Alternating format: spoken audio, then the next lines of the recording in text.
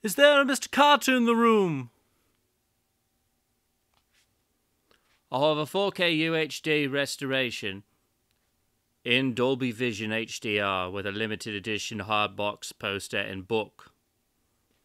I want you to turn your Dolby Vision on, take your booklet out, unfold your poster, hang it on the wall.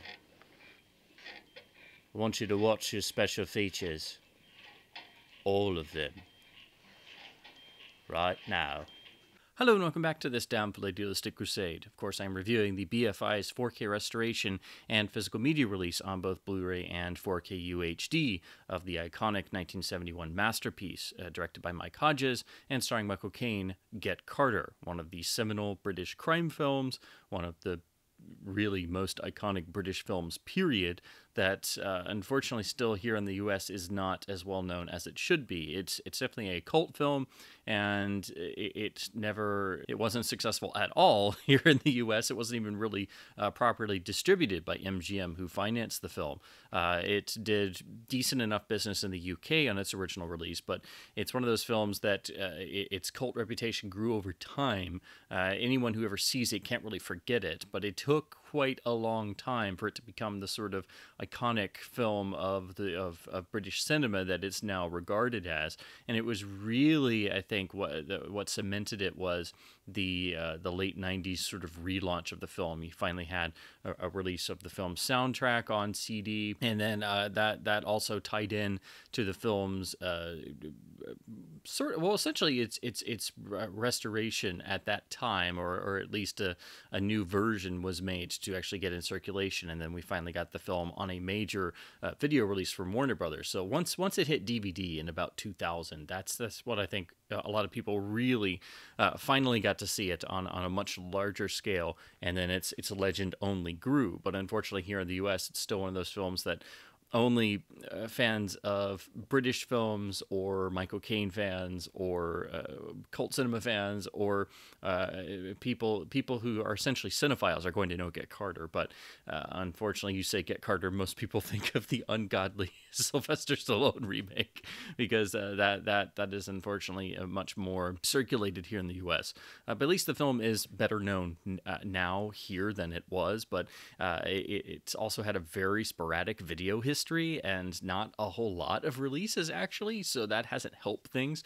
I started doing some digging when this release was announced, and I hadn't realized just how bad it had been. But essentially, you didn't have any video releases of Get Carter until the first VHS releases, which were in the early 1990s, and we didn't even get a video release here in the US until one VHS from MGM in 1996. So it definitely did not have good distribution, if any at all, which has helped to it being a definite cult film title. But it's one of those cult films that its fans do speak so highly of that it's basically been up to the fans to spread the magic of this film. I know I've shown this film to so many people, whether they're even knowledgeable of British culture or not. This is definitely one of the most iconic British films that does have a bit of a not quite a barrier, but for most U.S. audiences, if you haven't seen a lot of British films and you don't know a lot of British slang or things, you might be a little bit puzzled here and there. But it's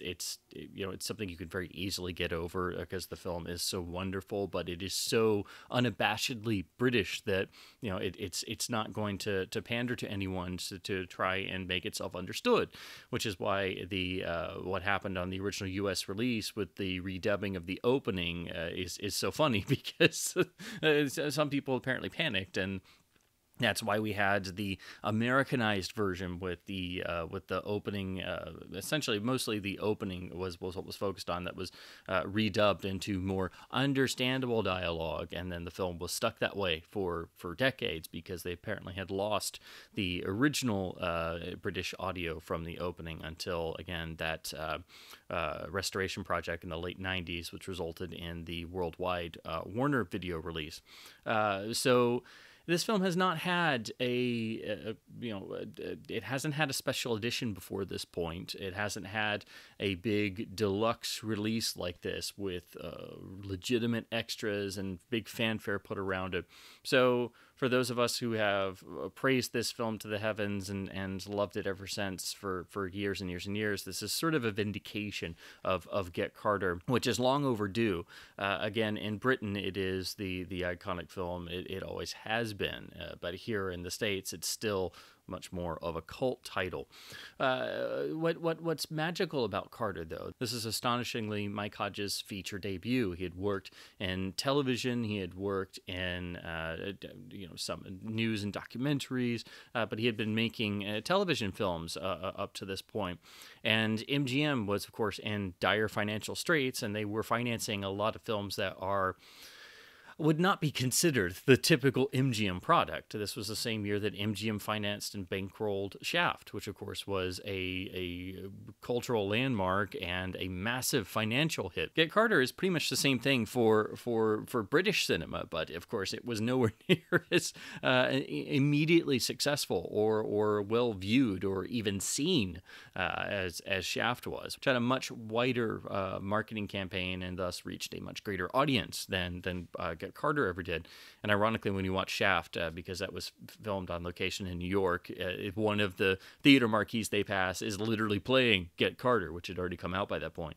And I'm sure it quickly disappeared from that theater because its U.S. distribution was, to say it was lackluster is an understatement.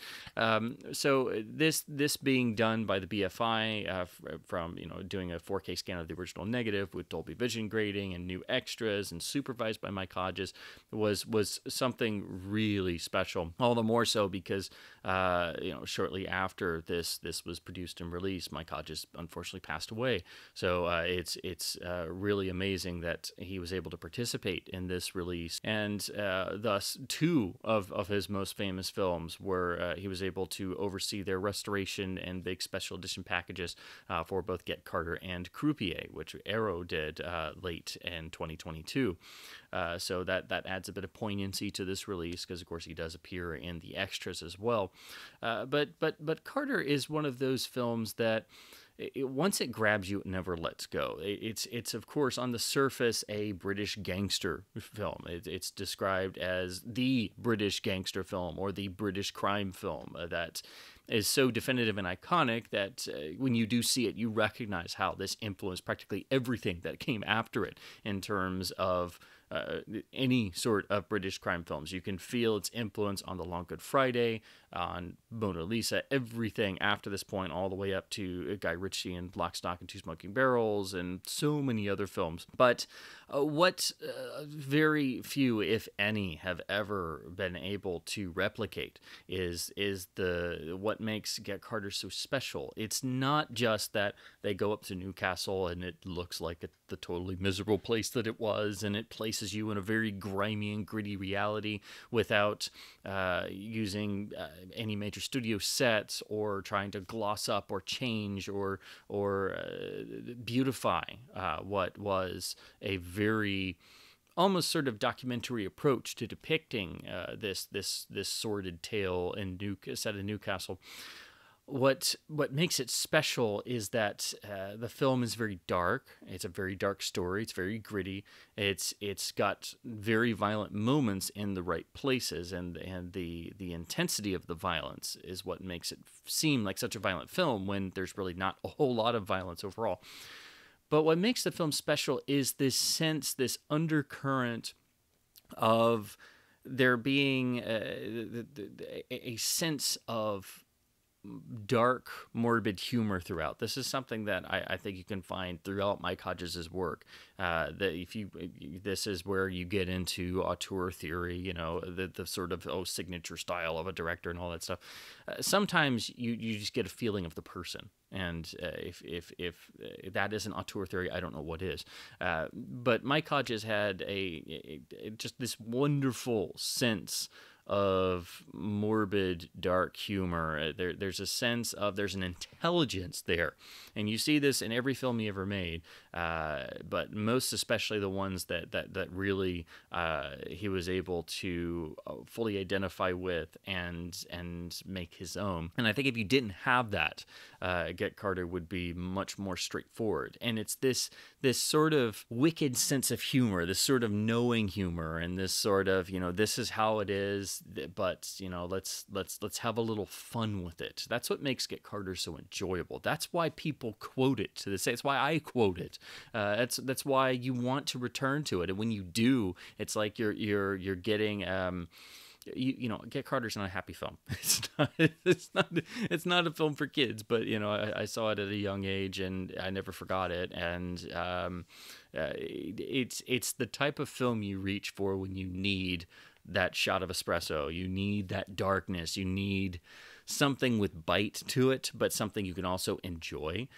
Because again, it's a very dark story. There's no redemption. There's no hope. There's no anything. And sometimes you need that.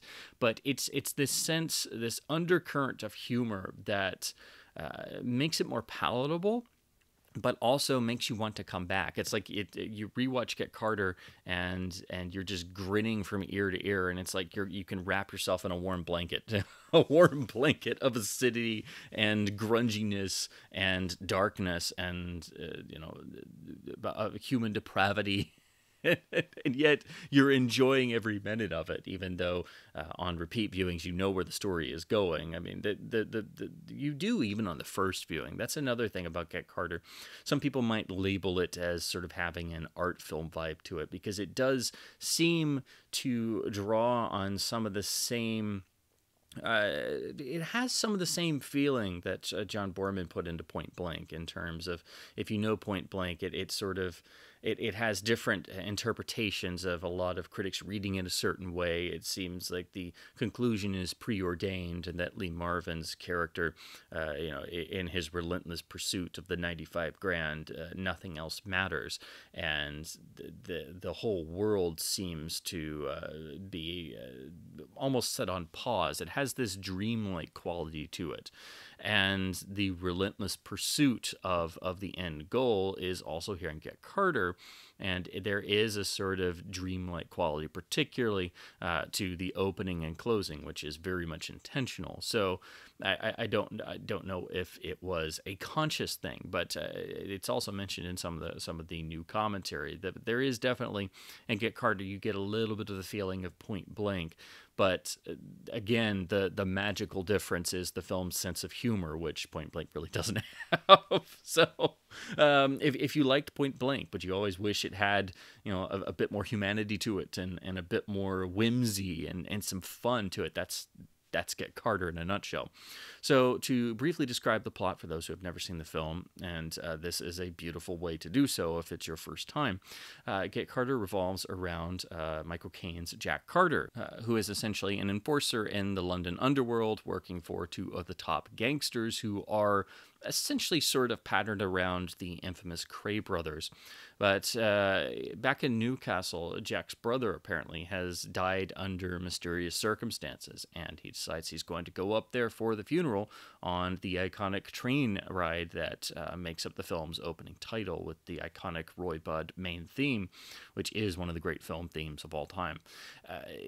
It's a very simple setup, but essentially what it boils down to is Jack Carter isn't satisfied with just finding out that his brother is dead. He has to know why, because it's pretty obvious that he was killed for some reason or another.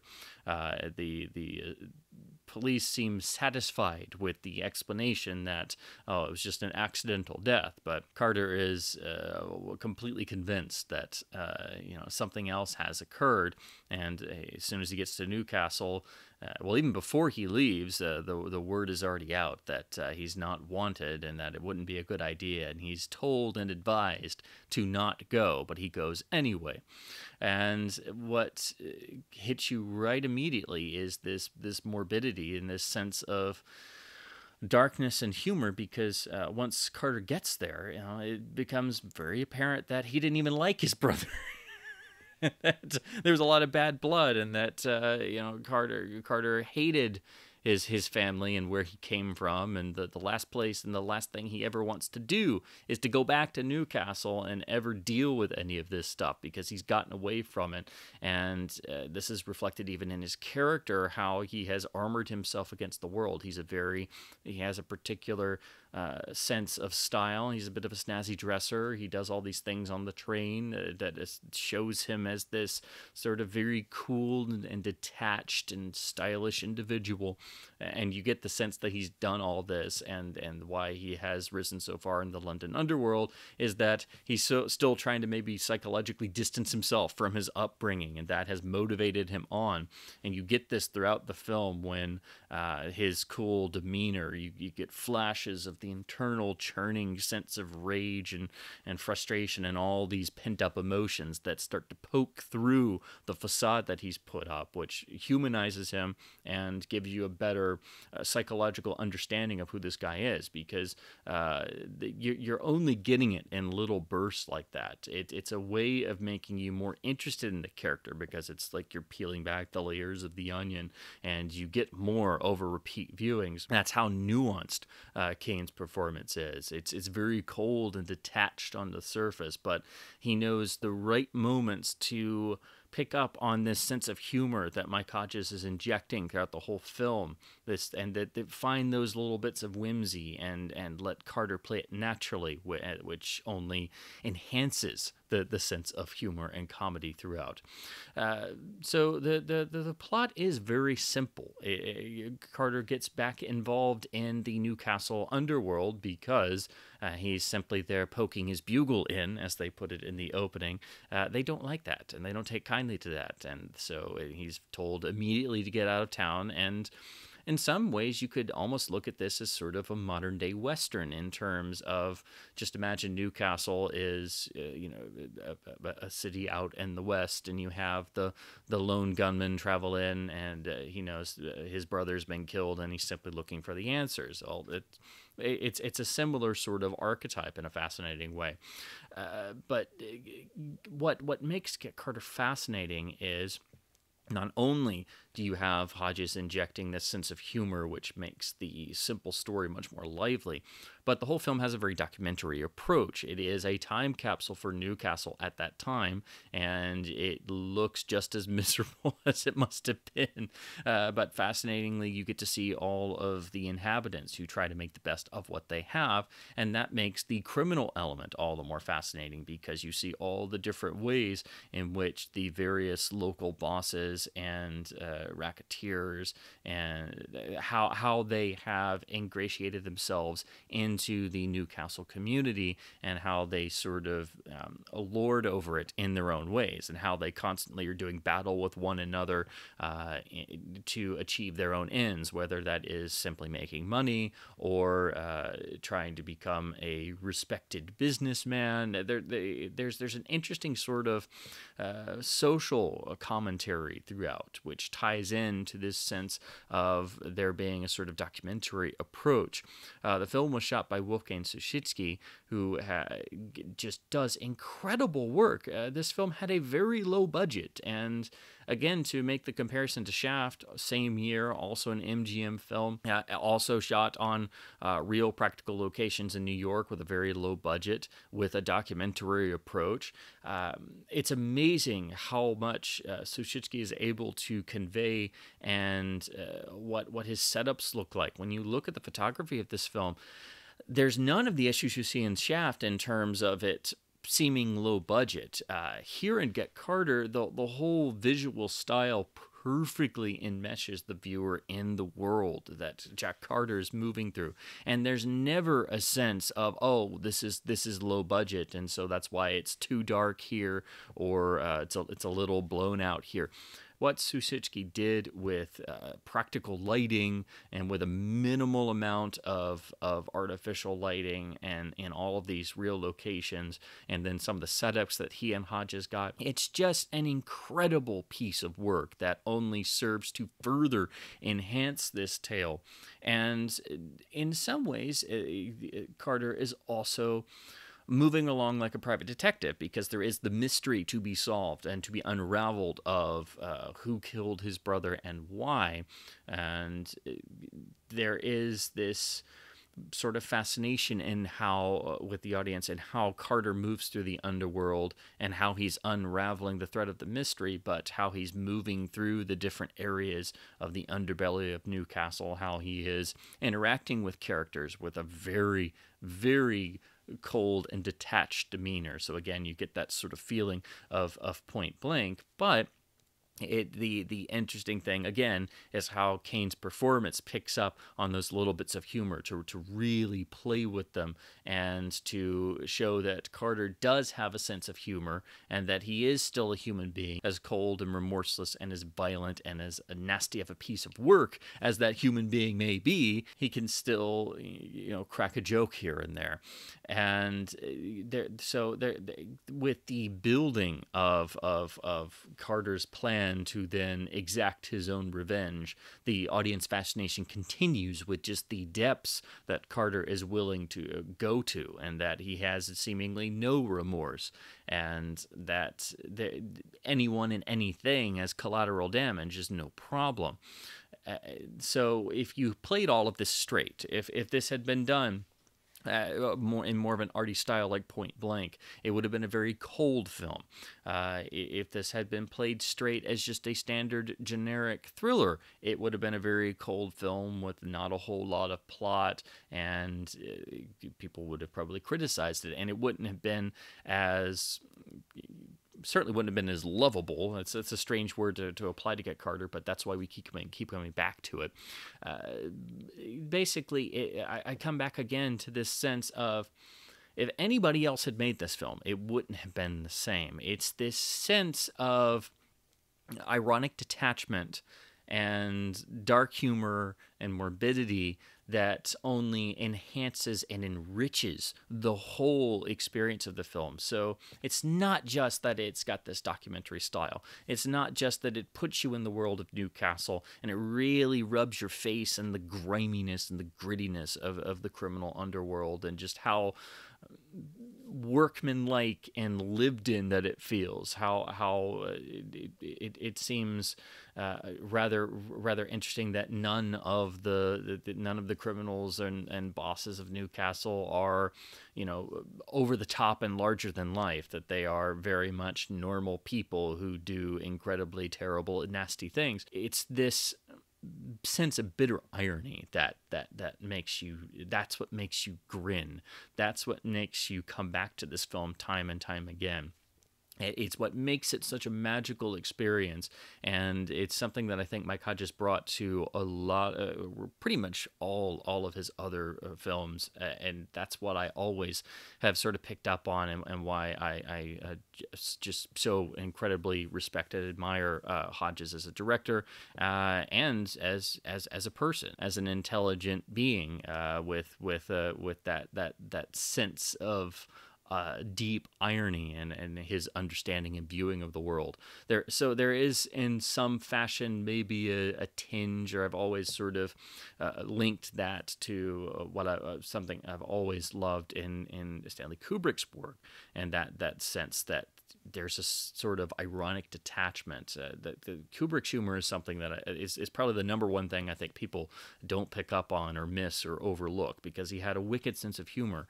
It's usually very subtle in the films that he made, but you do get it in A Clockwork Orange in the same year of 1971, which is why I think 1971, for many reasons, but particularly for so many iconic films, is one of the watershed years of cinema history.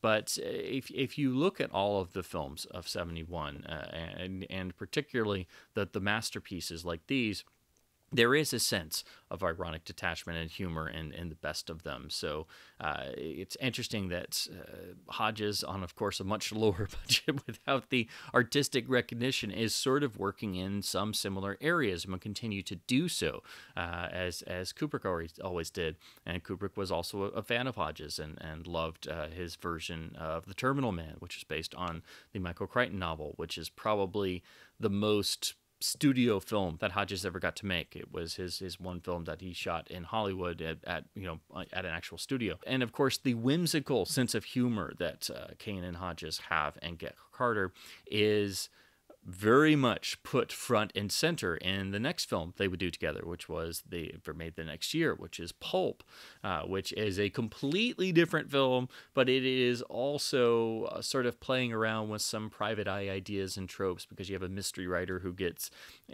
drawn into a whirlwind of deceit and treachery in beautiful sunset Europe, and it's just a wonderful, dark, morbid. I mean, it's really a dark, morbid comedy first and foremost, and it sort of basically takes this wonderful element that I think is what makes Get Carter so iconic, and turns it into the whole film. So if you love Get Carter and you've never seen Pulp, do keep in mind they are completely different films, but it's a magical little gem. It's been overlooked and undervalued ever since it came out. It's to say Get Carter is a cult film. Well, Pulp is an extreme cult film, but it is a beautiful, wickedly funny, amazing little gem. And I'm so happy it now has the Arrow video release. So if you haven't seen it, please do check that out.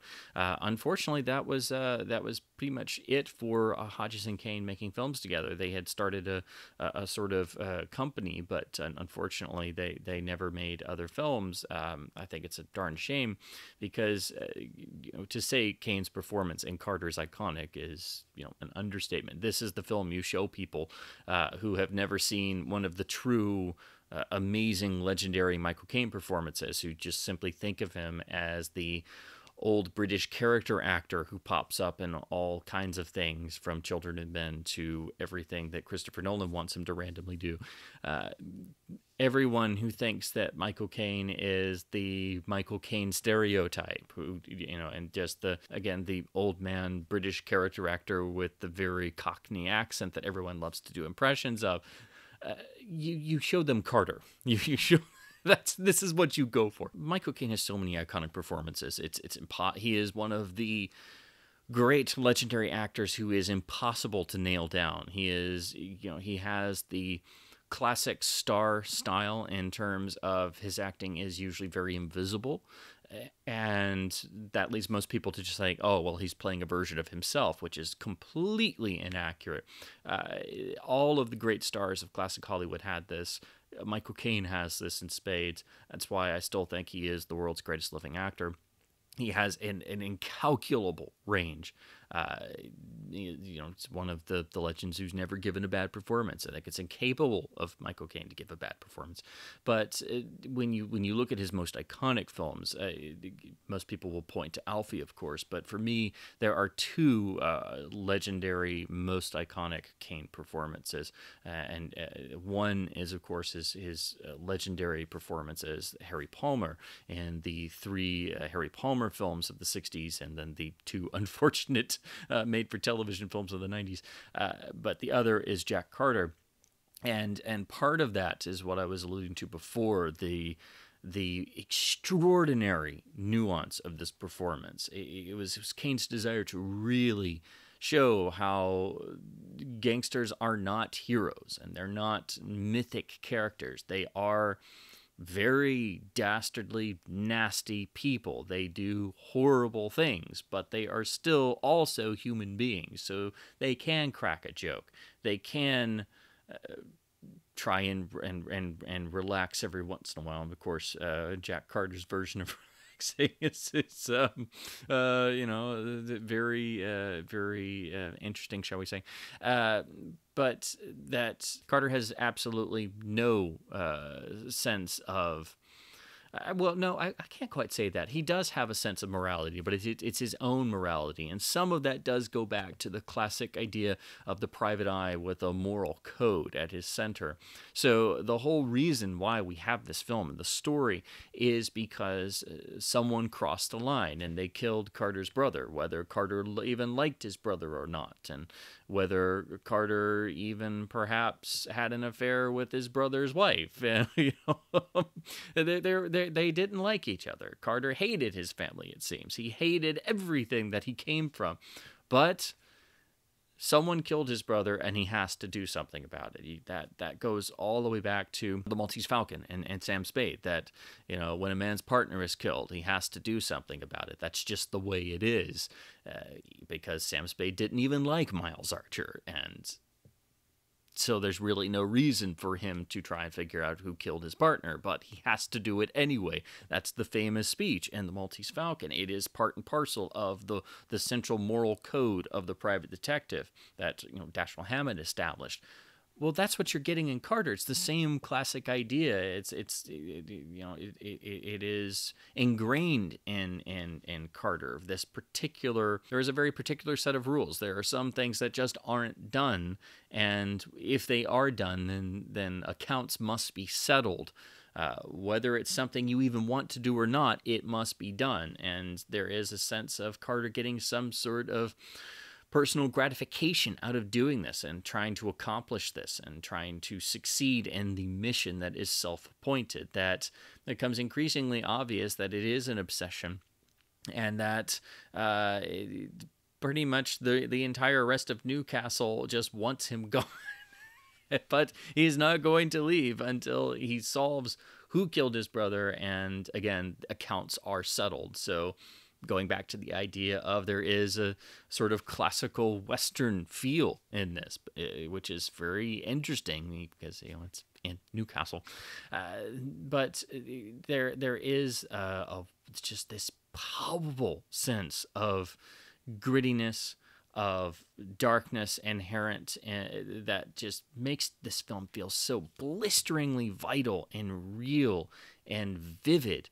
And there is no single false note in Kane's performance. He is absolutely riveting. You can't take your eyes off him throughout the entirety of the film. And when you think that you see glimmers of humanity, that there's no way that Carter can be just as blisteringly cold and as much of a blunt instrument when he wants to be, he does. You know, it's this sort of push and pull that makes the character so incredibly fascinating and makes this one of the iconic lead performances of cinema. It is absolutely riveting. It is one of the, it's one of the great performances of that year of 1971, with so many iconic performances. You know, this is one of those where Kane should have won the Oscar, and that's saying something in the year of 71, with Malcolm McDowell and Gene Hackman and so many other legendary performances in that same year.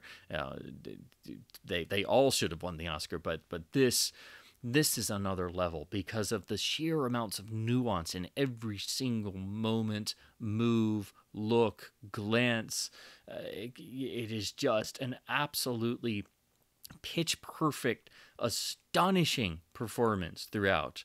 And again, this is the film that you show people who have never seen a true Michael Caine performance. This is what makes people forever stop talking about the fun we have with doing Michael Caine impressions and the sort of caricature that people have in their heads of Michael Caine, the character actor of more recent years. This is the film that stops all of that, and it sticks in the mind. It's a film that's not afraid to go to more daring and dark places.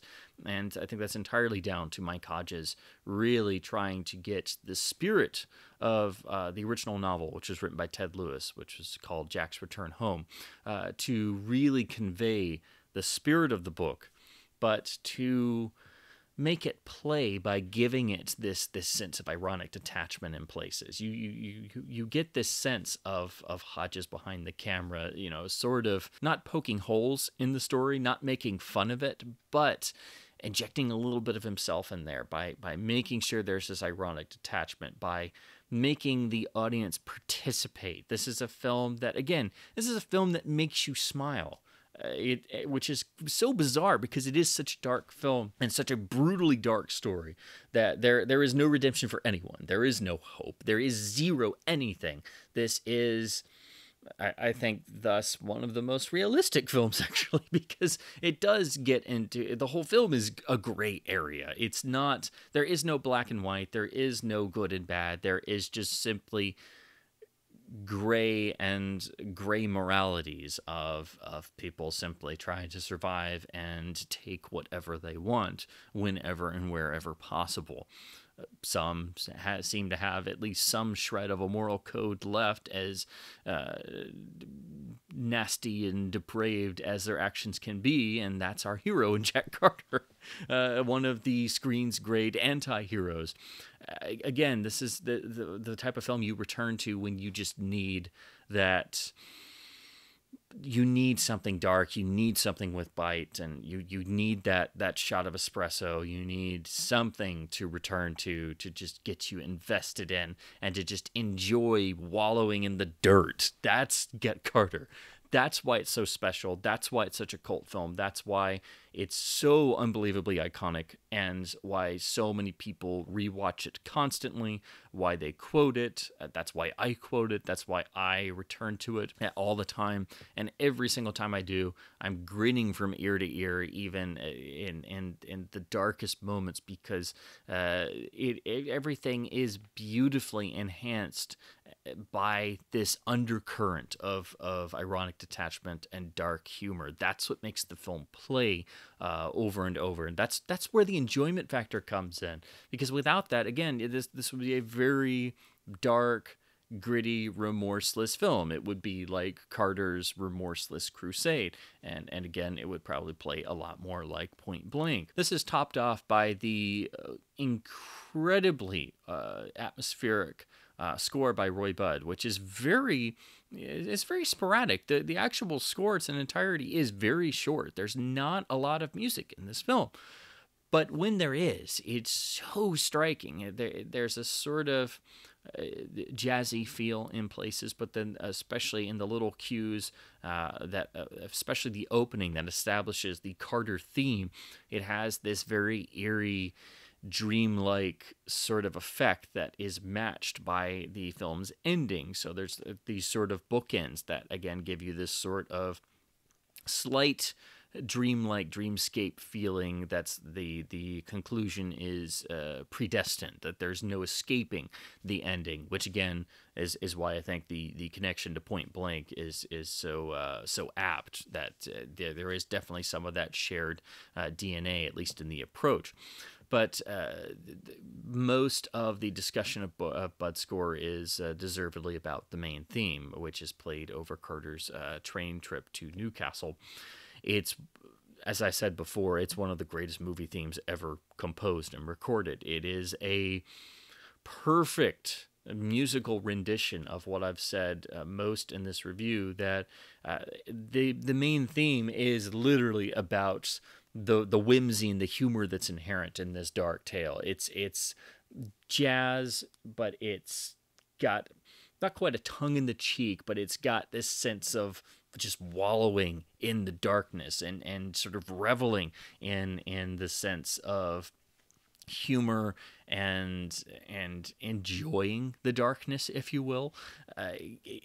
There's nothing else in the world quite like it, and its impact is such that it gives you every bit of Carter's character, but in musical form. And then that way, the actual main melody, the motif of that theme, is then used as the Carter theme for the character throughout the score. It's why we open with that, and just the barest minimal version. And then most of the other cues, which are sporadically placed through the film, we get little echoes of that. And this, again, leads you to the ending, which makes the whole film feel like it's a locked groove, that the ending is predestined, and that is where Carter is going to end up. That's where he was always going to end up, and this is set up in the very beginning and carried all the way through to the end. So the music perfectly suits the film, even though it's not a very long score and there's not a whole lot of music. So that's why the theme is even more important, because that is the most identifiable part of the score, the most iconic part, and that's what gives you the entire heart and spirit and soul of the film. in 3.5 minutes. It's absolute magic. Interestingly, Hodges in his final film really sort of returned to this same sort of spirit. In 1998, he had a sort of career comeback with the fantastic Croupier, which starred Clive Owen. And then in 2003, his final film was also with Clive Owen, entitled I'll Sleep When I'm Dead. And some people have called it, I think rather unfairly, a remake of Get Carter. Really what it is it's sort of a spiritual sequel in some ways, but I'd say more than that, I'll Sleep When I'm Dead it's sort of riffing on a lot of the themes of Get Carter. There is a mysterious death of a brother, and you have the Clive Owen character sort of being drawn back into a world he thought he had left and put behind to discover who killed his brother or why his brother died. And that, of course, is right of Get Carter, but it does everything differently. This is a film that it's also been termed sort of an art film, but it's also extraordinarily dark. But again, what's so fascinating about it, and why I think it's such an incredible sort of bookend to Hodges' career, that it's sort of all these years later, after all the other films that he made, here you have Hodges returning to similar sort of territory, and it's got echoes of Get Carter, but it's sort of an inverse mirrored version of Get Carter. That's why I find it so fascinating, and it is terribly underrated, little seen, and little discussed. So if you love Get Carter and you've never seen I'll Sleep When I'm Dead, it is a must-watch. It's a very different film, and I think rather unfairly, it's frequently labeled a sort of lesser remake of Get Carter. But again, I think the more apt way to describe it is the work of a mature artist, if you want to call it that. But it's like an echo, or it's a mirrored version of Get Carter. It's taking a similar sort of story concept into a different realm with a different presentation style, and playing around with these story concepts. So that's why I find it so fascinating, and why I hate that it's so little discussed. But again, there's a lot of Hodges films that are little discussed. And then to also talk about another film that's little discussed, rather surprisingly, even though Get Carter was not really successful at all, apparently someone decided that the story was a great idea, and they actually produced a remake the next year in 1972. But it's actually it's a blaxploitation film. It's the 1972 film Hitman, starring Bernie Casey in the Carter role. I've only seen it once, a very long time ago. There is a Warner Archive DVD that I would like to pick up, because I really do want to rewatch it. But essentially, you could watch Get Carter played out in a sort of, it is a blaxploitation film if you love the genre, but it's got the Carter character and a much more overtly standout heroic type character. It's a different rendering, and of course it doesn't turn out the same way. It's much more of a standard telling of the same story, but in the blaxploitation genre. So it's a completely different take on it, and the tone is completely different. So if you did, for some reason, want to see Get Carter if it was more like a normal film and Carter was much more overtly heroic, you can do that. It was done in the 1972 film Hitman. So that's a fascinating film to look at, because Carter is so iconic. But to see it done in a completely different way, without any of the sort of wonderfully morbid, ironic detachment that Hodges brought to it, it doesn't play the same. It feels much more like the generic story that it could have been. It's still it's a fun film from what I remember, but it's very striking to see it done that way. Not because it's a blaxploitation film, but because you have the lead Carter character as more of the straight ahead heroic type, even though he is also doing very bad things, because the story is pretty much the same, but he's cast in the heroic light. And again, it doesn't have the same never-ending darkness and grim reality to it that Get Carter does. So it's a fascinating comparison that I highly encourage people to look at and watch along with Get Carter. So I think looking at all three films, Get Carter, of course, I'll Sleep When I'm Dead, and the 1972 Hitman, it makes a fascinating study. So if you have not looked at the other two films, I strongly encourage you to do so. They are really interesting sort of variants and parallels to what you see in Get Carter. So with that out of the way, let's turn to the BFI's Blu-ray and UHD 4K release of the new 4K restoration of Get Carter. This was done by the BFI with participation with Warner Brothers based on their elements, because they, of course, have the MGM library and did the past releases.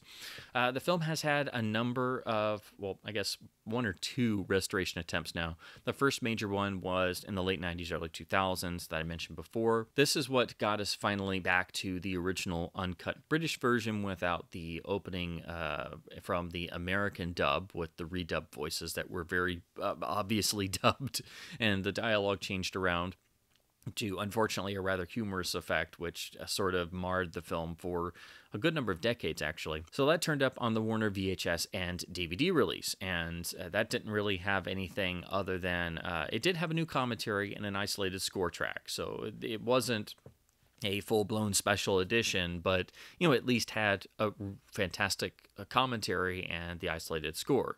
But that's how the film was stuck for a long time. The DVD was a snapper case.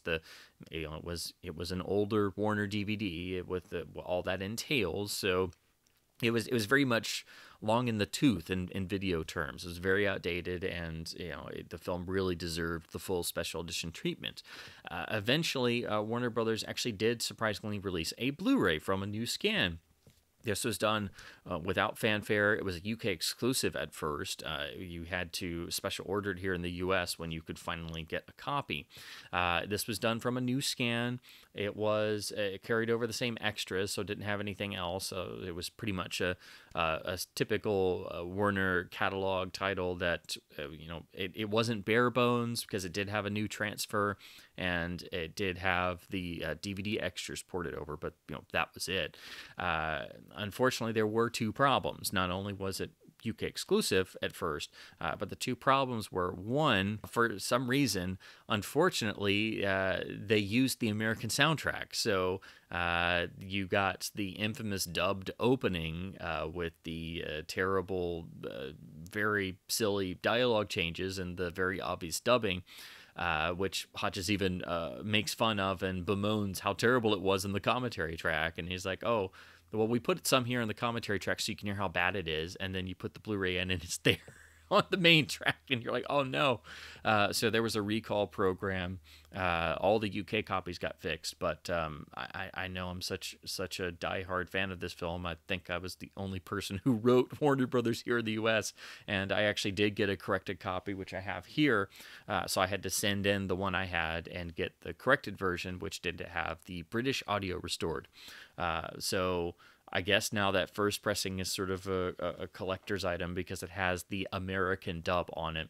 And if you do have a copy here in the States, or if you have any version of the Warner Blu-ray, it's probably unfortunately got the American dub on it. The other thing is I had actually gotten to see a print of the film, which is a very rare thing to do, just before the Blu-ray came out. So I knew what the film looked like on the big screen from a print finally, and how much more amazing it looked than what we were used to on the old DVD. The issue with the Warner transfer on the Blu-ray is At that time, they were, and this still sort of continued in different areas. They did have a sort of house style in terms of the color timing, so it was a vast improvement over the DVD, and it looked very close to what the print experience was. But there was an unfortunate color push here and there to the unfortunate sort of teal that is rather prominent in a lot of Blu-ray releases. It's not just a thing on the internet of people saying, "Oh, orange and teal is everywhere."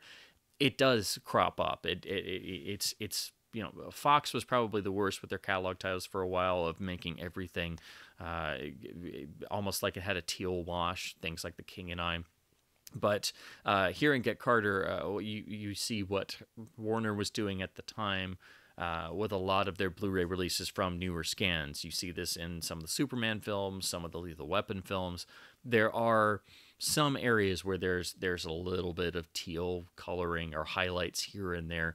It's thankfully rather minor here in Get Carter, but it did sort of mar the Blu-ray. It was the one real issue that it had outside of the soundtrack issue that got fixed. But we didn't expect anything else for Get Carter. We never expected it to get Blu-ray because Warner apparently didn't realize how big of a cult film it was in the UK. So they weren't going to put any money to making a special edition. So it was amazing. The film even got a Blu-ray and a new scan, and that's how it existed from 2014 on. And I myself, like a lot of others, thought that was just going to be it, unfortunately.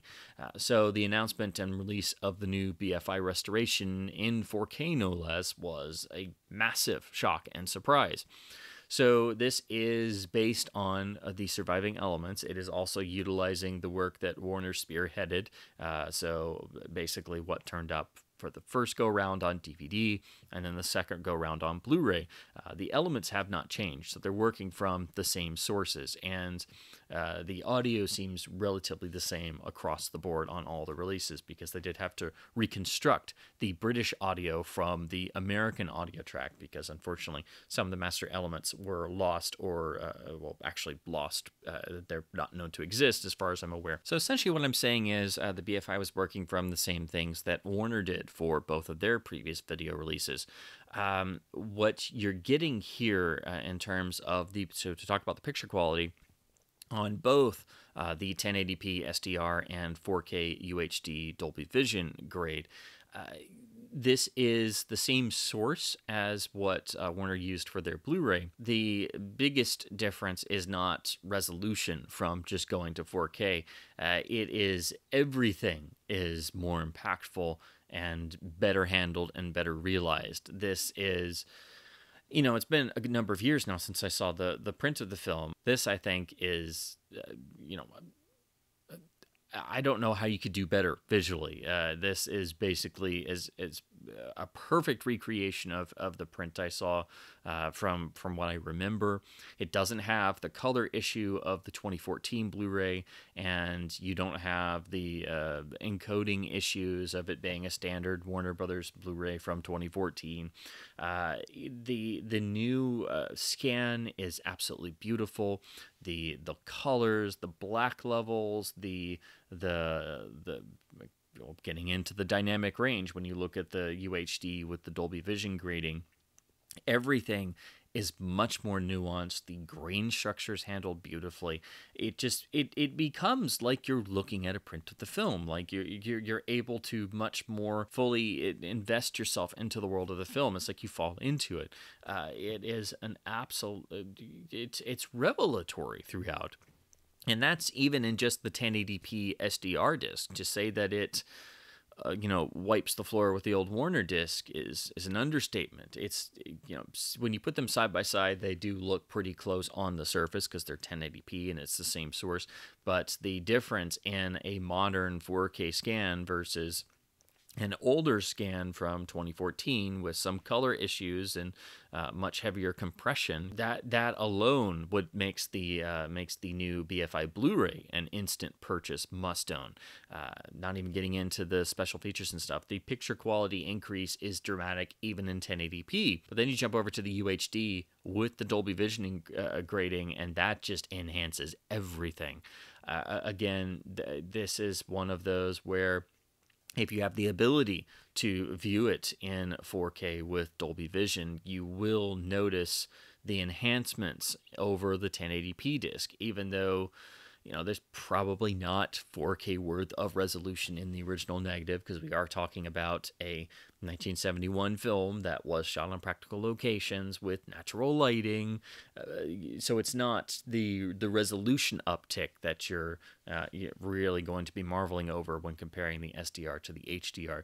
It's the finer rendering of everything, again, from the grain structure to the color depth to the black levels. And this really shows off the beautiful photography of Susinski perfectly. I didn't think it would look this good. I really didn't. They really knocked it out of the park in terms of the visual presentation. This is still, you know, a grungy film. This is a gritty film, and it has never been so beautifully realized on video before.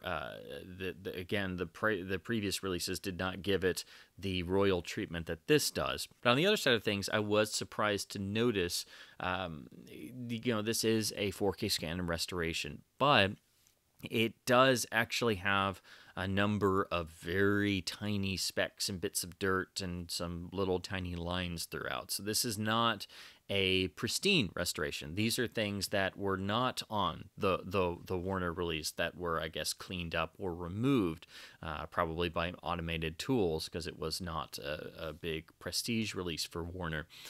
So when you watch this, as beautiful as the transfer and presentation is, you are going to see a handful of specs and things pop up here and there. There's even a very tiny side gate here in the opening when you're looking at the projector and the opening sequence. It was rather striking to note. There's actually one point where there's maybe I don't know if it's a scratch or maybe almost a slight glue mark that was not on the previous Warner edition. So that was surprising to see. I don't know if that was maybe because the approach to this restoration was more hands-off in terms of just letting the film appear as natural as possible, or I just didn't expect that going in. And of course, this is on both presentations because it's the same master. So for all the hyperbole of the hype for the release, saying this is the definitive version of Get Carter and all this stuff and this beautiful restoration, it is. But I was surprised to see that some bits of dirt and things throughout. They're all very minor, but everything else is so pristine and so beautiful that when they do pop up, you do notice them, and especially in 4K on an OLED with Dolby Vision grade, and you're just being wowed by everything, and every once in a while you get a little speck of dirt or something, and you're kind of like, wait, what was that? wait a second, let me go back. Did I see something there? So they're very minor. It's nothing detracting from the presentation, but again, everything is so beautifully done that it's surprising to see some artifacts pop up. It's nothing unnatural, and it does very much give you the feeling of you're watching an actual print source. So, it does have that sort of natural factor to it. But it was surprising to see a handful of those things pop up in this 4K restoration. So this is not 100% blemish free. Let's put it that way. So I was surprised by that, because I hadn't seen any reviews mentioned that, just nothing but the how this was sold as the beautiful definitive restoration, and I went in expecting it to be beautiful definitive restoration, and then I see some dirt and some specks here and there, and I'm like, wait, what? So yeah, that was surprising. I'm not sure why that is, but just do keep that in mind. This is not a 100% blemish-free restoration. So it's kind of unfortunate that they couldn't just go in and do the little tiny bit of dirt removal on a couple of those that pop up throughout the feature, and they are throughout the features, not just in one scene. But they're very minor. They don't happen a whole lot, but when they do, you will notice them, because the rest of the transfer is so beautiful in this new restoration. To talk about the audio, we have the original or British audio, the original proper audio of the film in its original mono form in lossless PCM dual mono. This sounds pretty much like the same exact track that was on the Warner Blu-ray, which seemed very similar to what was on the Warner DVD. So I don't think they've been able to do anything or really did anything to the audio. It was more about the picture restoration, because previously they had recomposed and restored the original British release audio track that was the intended audio. And again, it's really just the opening for the most part that had the differences with the American dubbing. So it's not really anything that you're going to notice as an improvement over what was on the Warner Blu-ray, which did have lossless mono as well. It is a bit thin and screechy at times. It is still a lower budgeted 1971 film. It's always been that way. It's never going to be a sonic extravaganza. You know, it pretty much is what it is.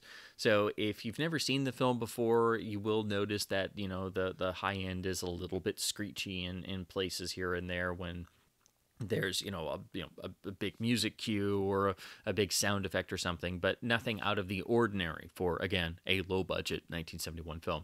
So audio-wise, it seems pretty much identical to what the Warner Blu-ray sounded like when you got the corrected one without the American dub track. So now we move on to the packaging and artwork of the limited edition box set. Now this is a limited edition set. It is available in both Blu-ray and 4K UHD formats. Each is 2 discs, but unfortunately this is not a dual format release, so you will have to purchase the Blu-ray and then the 4K is sold separately. But the actual box and packaging is the same for each. Just the logos for UHD are added to the UHD edition. So this is a nice hard case box with the removable J card. This is the new artwork that was done for this restoration, and then the film got a limited British theatrical reissue. The J card has the list of all the extras and the new transfer credits. The hard case is rather plain. We have the nice new spine, but then the back is just blank. So this is what you see on it's what you see on a lot of Arrow releases with similar hard cases for a single film special edition. The back is usually blank. Inside, we have a beautifully bound booklet. Well, again, it's not really a booklet because, you know, it's 75 pages long. This is just like an indicator book. So beautifully done, beautiful imagery, fully bound with the BFI style rear, loaded with stills throughout, lovely new essays and pieces. So this is exactly the sort of high quality book that you expect from a release like this. There's also some vintage pieces as well. And again, it clocks in at 75 pages. So this is what a film of Get Carter's status deserves, and this is the type of book that you want in a release like this. So again, this looks and feels just like one of the fantastic indicator books, and is another reason why the limited edition is going to be a fantastic release that you should pick up, because you don't want to lose a really wonderful book like this when they switch over to just the standard edition. We also get the fold-out poster of the new artwork in a sort of quad horizontal design, very frameable, very nicely done, but in the wonderful touch, it is reversible with the original British quad sheet. And of course, this is totally iconic for Get Carter, even though the sort of flowery, very 60s sort of art design is nothing like the film at all. This is such a beautifully iconic image that, even though it's not like the film whatsoever, it so gives you a sense of spirit that it manages to really give you an idea of the film. I've always loved this image, so I'm so happy they made it the reverse side, so you can actually have a nice frameable version of the original British quad sheet. Then we get to the actual case itself, and this is where you get the only major difference in the packaging. The Blu-ray has a clear multi-case, whereas the 4K UHD has the traditional black UHD case. Everything matches the exterior. We get some nice postcards with photos and stills from the film, and These are so wonderfully done. I don't know why anybody would ever actually use them for postcards, but if you wish to, they are actually, printed as a postcard. And each one is from some of the most iconic moments of the film, with the iconic quote actually printed on the back, so that's a nice touch. You didn't have the guts to do it yourself, did you?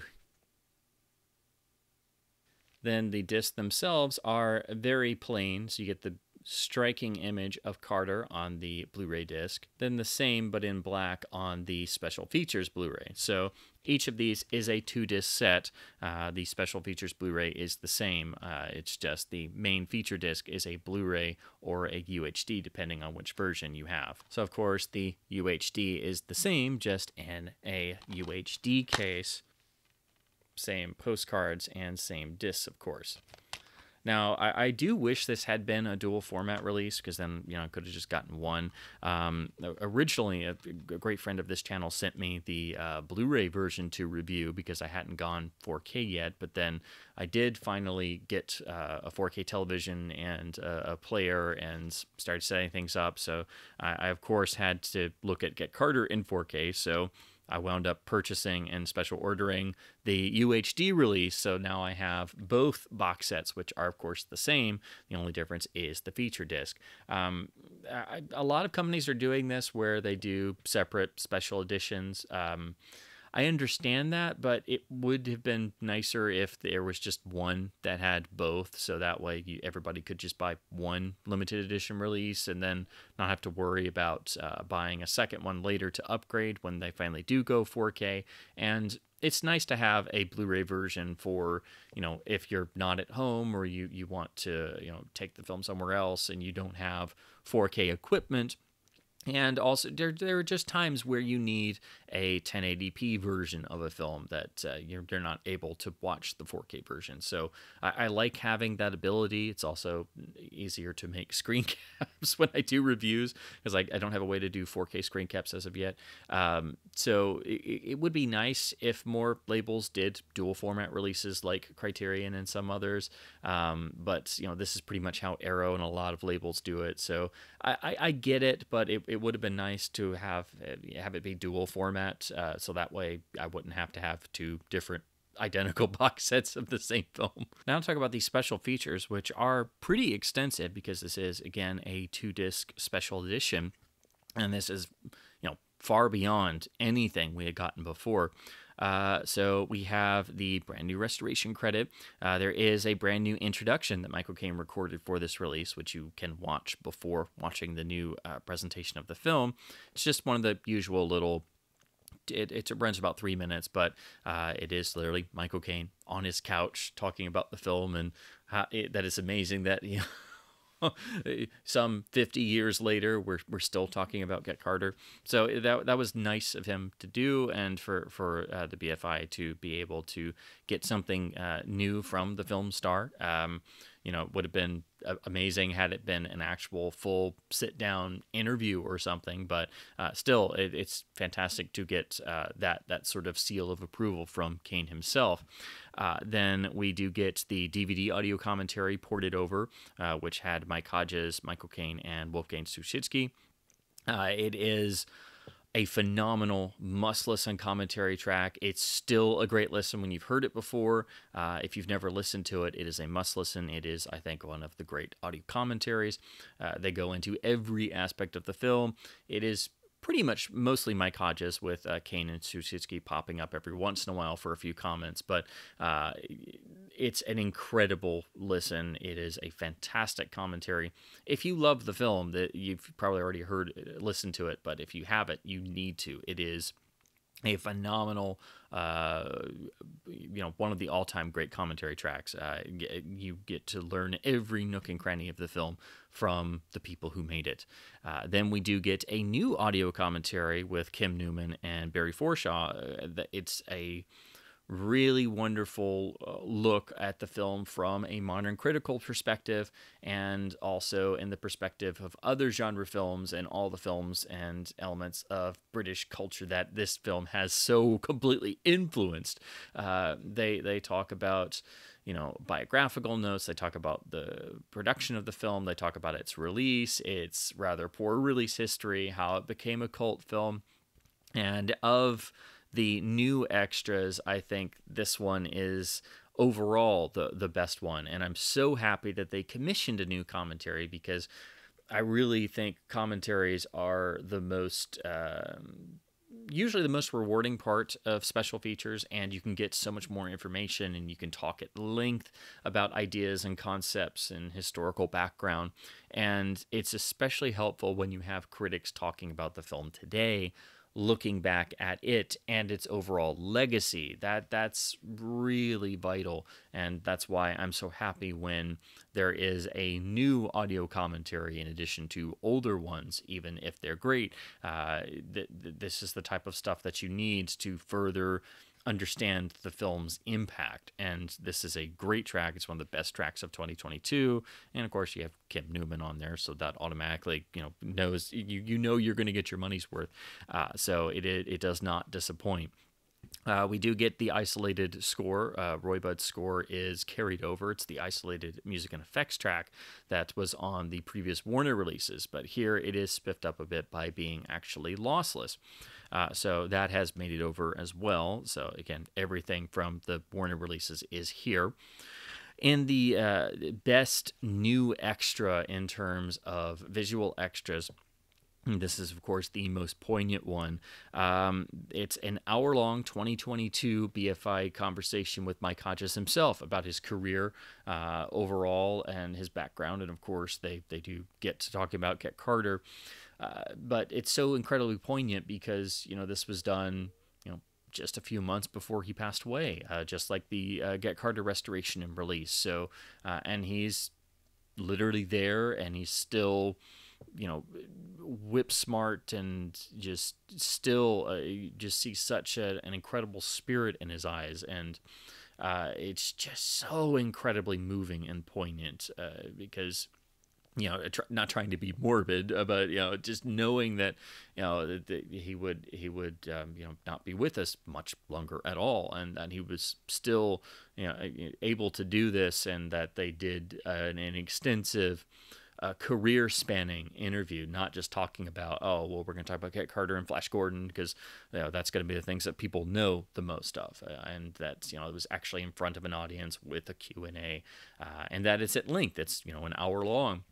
It's incredibly poignant and moving, and he gets to talk about his career and in enough detail that for those who don't know much of his other film work or anything, or even anything that he's done outside of Get Carter or Flash Gordon, you get such a great overview of his other work that I think it encourages people to then seek out some of the other films, especially little gems like Pulp. So it's a wonderful thing, and it's so incredibly poignant because of when it was made, just before this was actually released. I think they've actually uploaded it to their YouTube channel, so you should definitely follow the BFI on YouTube. But they have uploaded some of these extras and some other pieces on Get Carter on their channel, so do definitely check those out. Then we continue on into a piece for 24 minutes called Klinger on Klinger, which is Tony Klinger talking about his father, Michael Klinger, who was the producer of Get Carter and who was really striving to try and make interesting British films in spite of coming from what was viewed as a more, I guess you would say, it was viewed as a little bit sordid, the background he was coming from, of sort of coming from the world of adult films and trying to make legitimate, interesting British films, and trying to become a real British power player in terms of film producers. So it's a wonderful inside perspective look, from somebody who was there around the time of the production and inception of Get Carter, from that direct perspective of it actually being his son, talking about his father at length and his father's film career. And it's a nice, again, almost 25-minute lengthy interview. Unfortunately, there are some things you'll notice when you watch this particular featurette. There's always a lot of compression on a lot of extras nowadays, more and more. So you will see some noise because they're in a in a theater room at the BFI, and he's sitting in all the red chairs. So you will notice some digital noise and things in the red of the chairs. But then there's also some sort of, I don't know, it might be a frame rate thing, but it almost looks a little jump cutty when you have him talking and he's sort of naturally moving, but it does sort of feel like it's, a little, like it cuts on the movement a little bit. I don't know if that's just, a flaw in the recording or something, but it was something I noticed that I felt I should comment on. Nothing bad, but it is, when you watch a lot of extras, you do start to notice when things do have some noise or some various, video things going on. But that was the only one I really noticed in all of the extras. Then we move on to Don't Trust Boys, which is a nice 22-minute interview with Petra Markham, who is the actress who played Carter's niece in the film. And she talks about her career at length and how she got to be cast in the film by Mike Hodges, and how, it was early in her career, but how, giving you that bird's eye perspective, that first person perspective of, how the film set was and how the atmosphere was. And then talking about her career after Get Carter. And she's a wonderful interviewee, and it's nice when you get longer form interviews with people that are not, spoken to all the time, who aren't the big names. They're frequently just as rewarding as when you get a sit down interview with the bigger names. So that was a nice touch, because, unfortunately there's not a lot of people who are still with us from Get Carter. So that's a nice, again, insider's perspective on the actual making of the film. Then we move on to The Sound of Roy Budd, which is 17 minutes. Johnny Truck talks about Roy Budd, the film's composer, his career, and of course the Get Carter score. This is a really wonderful piece because Trunk actually was the one who really got the iconic score relaunched, because he finally was able to license it for his own CD label and release the film score in its first major soundtrack release. So he talks about becoming a fan of Budd's work and of his scores, which were very niche, and so he basically had to compile what he could and have various 45s. And then he talks about actually meeting Roy Budd and seeing him do small concerts and things, because unfortunately his film career didn't last very long, and he basically wound up doing small concert tours and small playing in small bars and things. So he basically was able to meet him when Roy Budd was not very well known or regarded, and unfortunately died pretty young, just like the original author of the novel, Ted Lewis, did. So basically he gets to talk about how he has this personal connection to Budd's work and the Get Carter score, and how he did try to at least sort of vindicate Budd's work by trying to get it out there so it would actually finally be appreciated in the way that it should have always been. And that, just how unfortunate it was that Roy Budd wasn't around to see that and to get that adoration. So it's a very nice piece, because you get that personal perspective again from somebody who really knows this material, because this is the person who really got it rediscovered. Then we move on to a fascinating BBC report on the actual set of the film. It's in black and white, and it is a bit damaged and incomplete, but it is transferred in HD. So you get this fascinating sort of, newsreel footage of a BBC reporter actually talking to the cast and crew while they're setting up shots and things. And you see Michael Caine walking around, and so he talks to Michael Klinger, the film's producer, and you see Mike Hodges behind the camera, and you see Wolfgang Sushitsky and everybody as they're setting up various shots and things. So it's fascinating that the BFI unearthed this and was able to put it on the Blu-ray, because these sort of things are fascinating for films that especially films that are iconic and that incredibly well, to get that sort of behind the scenes perspective and actually have footage of on set is just a fantastic thing. So even though it's got some damage and the audio isn't complete, It's a fascinating time capsule, and it was wonderful to see here. Then we get the piece with Roy Budd that was on the Warner releases, the old promo video that was shot of him actually playing the main theme with the opening titles projected behind him. So that is carried over from the Warner releases as well. We also get Michael Caine recorded a message to the premiere audiences. So we get this vintage bit of Michael Caine introducing the film back in 1971 because he apparently wasn't able to go to the premiere. So that has been included as well. That's a lovely touch. Then we also get a really fascinating documentary piece entitled "The Ship Hotel, Tyne, Maine." This is literally about a pub on the banks of the River Tyne, and it was made in 1967, but it gives you that pure time capsule feel of what the pub atmosphere was and thus the life of the town. So it's basically giving you an idea, once again, like the film does, of Newcastle in its sort of gritty, grungy prime, I guess. When you look at this, it kind of seems like maybe some of it is perhaps staged a little bit in terms of the various dramas that are going on. But it's a fascinating inclusion, and it is, again, 33 minutes, so it's pretty lengthy.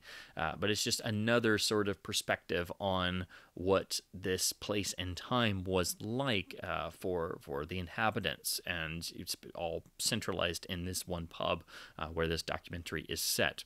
Also included in the extras are original trailers. Well, I should say the original trailer, which is a standard def upscale like it was on the DVD. And then the BFI has made a new sort of 2022 trailer for the restoration. So that is presented in HD. So we do get at least a small trailer gallery. Also included is what's called a script gallery, but it's actually Mike Hodges' actual script for Get Carter. It is pretty much what you see in the film, with maybe one or two slight dialogue changes, and one or two bits of business are a little bit different. But as you step through the gallery, it is literally page for page, as far as I could tell, the real shooting draft for Get Carter, and it's literally reproduced. So that was a fantastic touch, because I saw gallery and I expected a couple pages, but not the whole thing. So that's fantastic. And then we close out with the new 80-page book with new writing by Mark Kermode, Tim Phelan, John Oliver, and Jason Wood, with Alex Cox's introduction to the film's Moviedrome screening back in 1990, which was a really major thing that introduced the film to a lot of new audiences back when it was finally getting shown on television. And the book also includes various stills and notes on the restoration. So that closes out the supplements. It does take up the entirety of disc 2, which is a Blu-ray. So these are all 1080p. The only thing I will say is while this is finally a true special edition that is worthy of the film itself, these are all great extras, but I was kind of left wanting a bit more. There isn't, an actual documentary about the making of the film like you would, the sort of traditional piece you might expect. But all this stuff is covered in the commentaries. So I do think I think the commentaries give you the meat of the actual production materials, and then this is supplemented by the featurettes. I think the most rewarding of the new video extras is the Mike Hodges interview, simply due to it being fully career spanning and just how incredibly poignant it is, and that it is over an hour long. But the whole package is really well done. I kind of wanted a bit more, but then again, I am a Get Carter fanatic, so I did know a good amount of this material already, but it's hard to fulfill that sort of desire of wanting to know everything. So no one video release can cover every single base, but this is still finally a supplement package that is worthy of being a Get Carter release. This film finally now has a true special edition that is worthy of its iconic status. So those are my thoughts on the BFI 4K restoration and physical media limited edition releases of the iconic 1971 masterpiece, Get Carter. One of not just the greatest British films ever made, but one of the greatest films ever made. This is finally the true special edition the film has always deserved. It is loaded with fantastic extras, plus all of the original Warner extras, and a brand new, wonderful critical commentary. The restoration really has achieved some beautiful results. It is a complete upgrade over the previous Warner Blu-ray, even if you're just still looking at the 1080p SDR disc. However, the 4K UHD with Dolby Vision grading does enhance dramatically over the already impressive 1080p BFI new Blu-ray. So this is another of those titles where if you have the ability to watch the UHD disc, I do highly encourage people to get the UHD version. It is a dramatic improvement over the already impressive Blu-ray release. The HDR grading is very careful to not damage the film's visual look or change anything. It is very subdued, as all HDR grades for catalog titles should be. This is a release I never thought would happen. It's a release that is long overdue to finally give this film the respect it deserves. The only things I would point out again as potential drawbacks, I do wish that while the extras are great, I do wish there was a little bit more, or maybe an actual making of documentary piece. And it was kind of surprising to see some dirt and specs and artifacts pop up in the restoration transfer. Again, nothing is major and nothing ruins the transfer or anything, but it was just a little surprising in a beautiful new 4K presentation and everything to have some dirt and debris pop up every once in a while. But other than that, this is one of the best releases of 2022. This is a must-own release.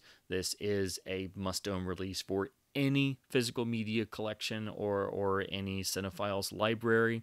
It is finally giving Get Carter the respect it deserves.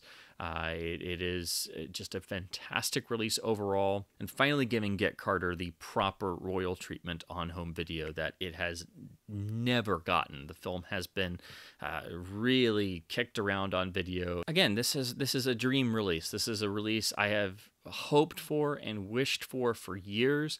I was surprised we even got a Blu-ray back in 2014, and then that it was actually corrected by Warner Brothers in terms of the audio. But then more years went by, and it just seemed like there would never be any sort of deluxe release for Get Carter with actual more extras than the old DVD had. So I am just so incredibly thrilled that we have received this, and that it got the 4K treatment with Dolby Vision.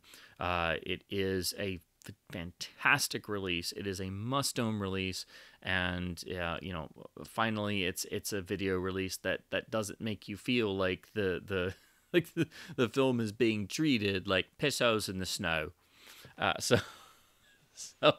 I think the only other thing that might have been able to improve this is perhaps if they had been able to include Ted Lewis's original novel, which he did write 3 books. He wrote the original book and then 2 prequels, which did finally get reprinted, and I would like to get those, but I think they've gone out of print again. So it would be nice if those were available as well. But this is one of the best releases of 2022, a fantastic release, a must-own title, and you will have to import it, though, because it is a UK exclusive. The Blu-rays are Region B locked, so you will have to have a Region Free player. But of course, the 4K UHD is without region encoding, so that's not a problem. But for the special features and for the Blu-ray disc, if you get that version, you will have to have the ability to play Region B disc because this is a UK exclusive. There hasn't been any announcement about US labels getting this 4K restoration. I would assume this would be a title Criterion would try and get and put out, so they might get around to it in a year or two, or I don't know if somebody else will try to license it from the BFI, but or if it's a standard Warner release, who knows? But there hasn't been any news or movement on that front. So as far as I can tell, this is it for the time being. And it's also very affordable. It's not very expensive, and you can import it from the BFI's website. or pick it up from a wonderful US retailer like Orbit DVD, for example. So it's not very expensive whether you go with the Blu-ray or the UHD. It is a limited edition, so please do purchase a copy now rather than later, because it will most definitely sell out. The extras included in the limited box are quite nice, and you will regret not having them when they just switch to the standard disc only and standard case release, because the included book is quite nice, and so is the poster and hardbox case. So I do encourage people to pick up the limited edition in either Blu-ray or 4K before it sells out. So I hope this has been at least somewhat informative and fun to hear me once again babble on about classic films and masterpieces of the cinema like Get Carter. This is a dream release for me. This is a film I've been obsessed with ever since I saw it. It's one of my favorite films of all time. It is one of the truly great masterpiece films that deserves even greater acclaim and recognition, which now hopefully it garners with this new 4K restoration and release by the BFI. And as always, I truly encourage people to support both studio and boutique labels by buying films on disc releases like this to help keep both physical media and film culture alive. And as always, thank you ever so much for watching.